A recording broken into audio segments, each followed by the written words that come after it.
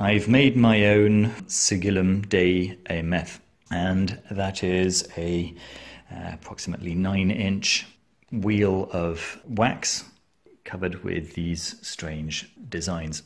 I'm moderately satisfied with the result, but it's taken me the best part of a year to get to this point, so yeah, I thought I'd show you the final result and a little bit of the thought process and a little bit of the journey.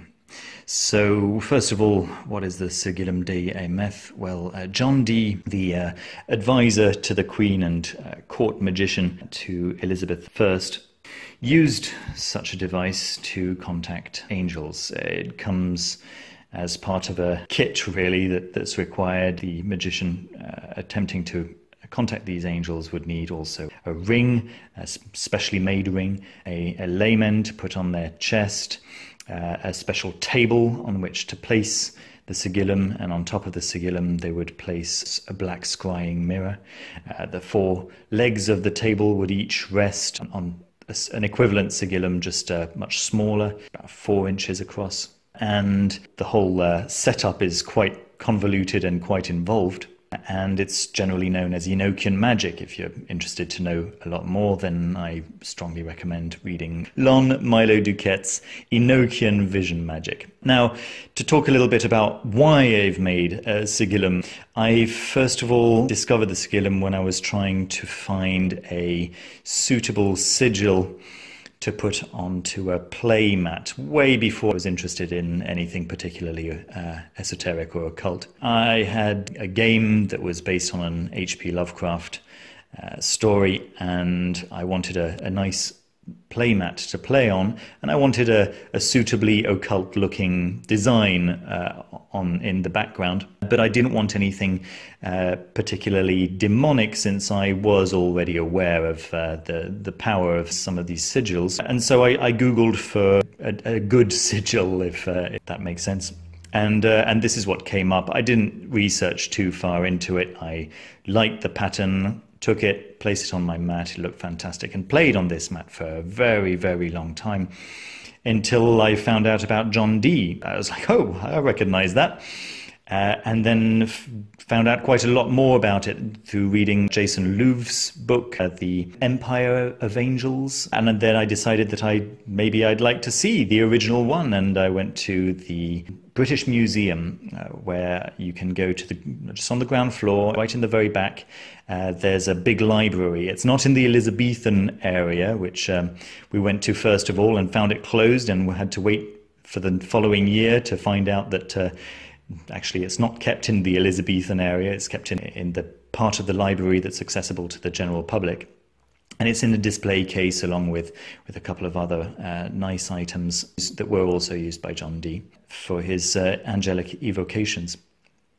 And it's such a beautiful object, I really wanted to have my own. They're available on Etsy at exorbitant prices, and yeah, I decided to try my hand at making my own. Now, creating the wheel of wax was actually the thing that took the longest, and the reason it's taken a year is because my first batch of wax was completely wasted. I used something like a baking tin, but one kind of like this. This is a metal one. The one that I used was glass on the bottom and silicone going around. And the trouble with these is that they're not airtight, and they absolutely have to be airtight.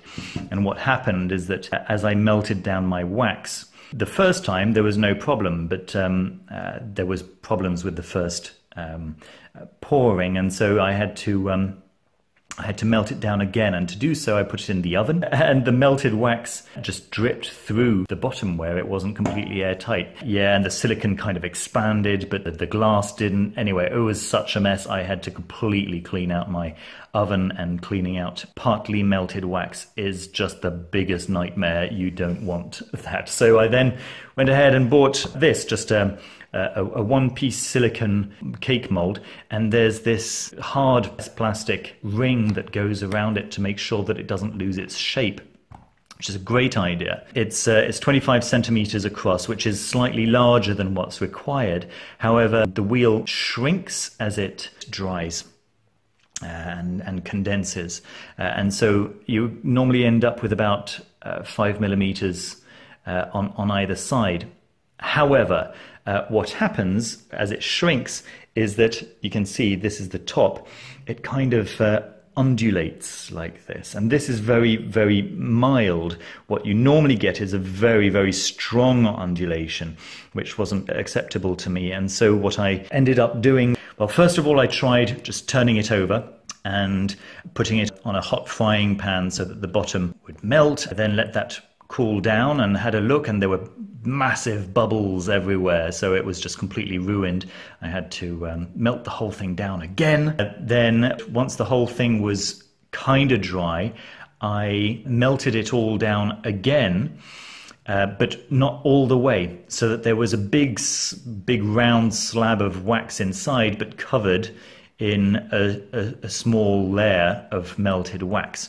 And when that dried, we got the slightly milder undulation effect that you can see here, which was, yeah, a little bit better. Right.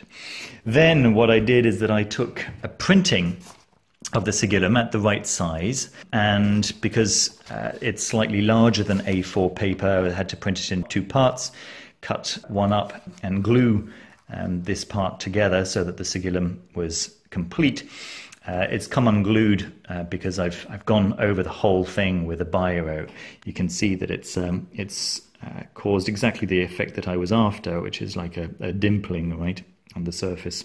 So going very, very strongly with a biro on every single little detail. And then I took a fine liner and went into every little nook and cranny and filled it up with ink, and so I get this this rather beautiful object.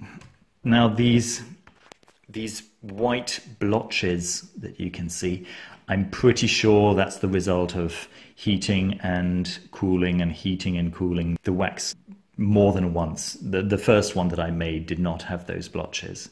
That's the first thing. The second thing is that if a tiny drop of water falls into your melted wax, you're kind of in trouble.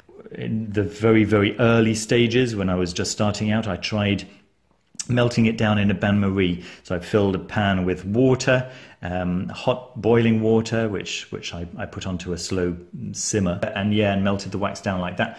However, the problem with that is that it's just so close to water that little drops can fall in, which causes bubbles, and those bubbles just become bubbles. The water seems to be heavier than the wax, and so it falls to the bottom. And so when you turn the final product over, you've got these crevices filled with just water, which you can literally just dry up with a paper towel or whatever. It's kind of weird to see, but it does completely ruin your result. So what these could very well be tiny water bubbles. One last thing is that if your silicone container or mold is not completely perfectly clean, and I mean absolutely clean, then when the wheel dries down, you can see that you can barely see it anymore, but you can see that it cracks just on the edge. And when it's absolutely clean, that doesn't happen. On this side is what you can expect from a clean edge. On this side is what you can expect when you haven't quite cleaned it perfectly since your previous faulty attempt. Okay.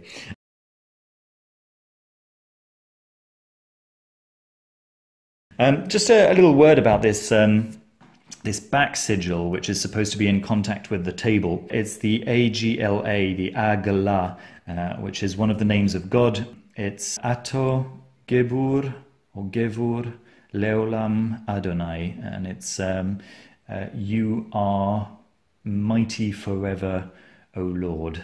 However, what any of this represents is thoroughly described in Lon Milo Duquette's Enochian Vision Magic book. I was certainly able to understand it as I was reading it, but I would have to learn it off by heart to know exactly how it goes. You're supposed to start at a particular place and then move a certain number of squares along, and that gives you the name of one angel, and so on and so forth. And of course, all around you've got some more angelic sigils. that are actually quite beautiful. It's kind of interesting also to see the way that L was described here. So this is organelle, and it's basically a capital L with a little e. L being, of course, the name of God that is added to the end of angels' names. So here we have Orabiel.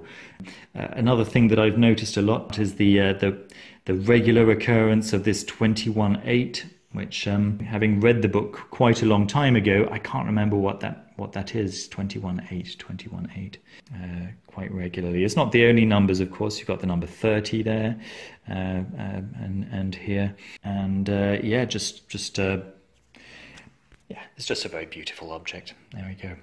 So yeah, if you have any beautiful occult objects that are quite dear to you, then by all means leave your comments down below. And yeah, thank you very much for watching. Do leave a thumbs up if you enjoyed the video, and subscribe down below if you haven't already.